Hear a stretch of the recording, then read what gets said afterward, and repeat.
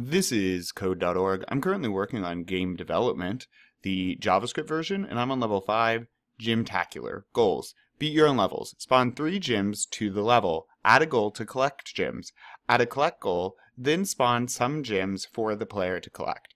So spawn 3 gems, add a collect goal. Okay, add the collect goal, then spawn 3 gems for a player to collect. Got it.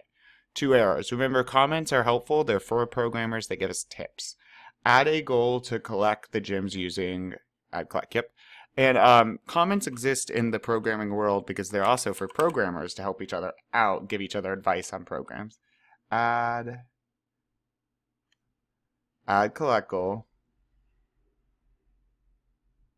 Okay, and it collect the gems using, yep, okay. Now spawn three gems anywhere. Okay. Well, why don't we try doing it 45 and 10, and then 45, 45, and then 60, 35.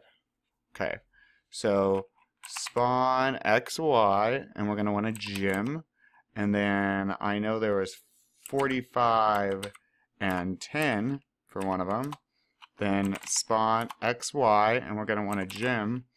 And I know one of the things was 45, 45. And then spawn XY gem.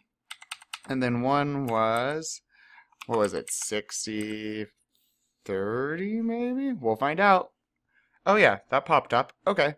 And so we have a collect goal. Not putting a number in it means we have to get all of the gems. And then spawn a gem as one argument, and then the XY that follows. Let's play.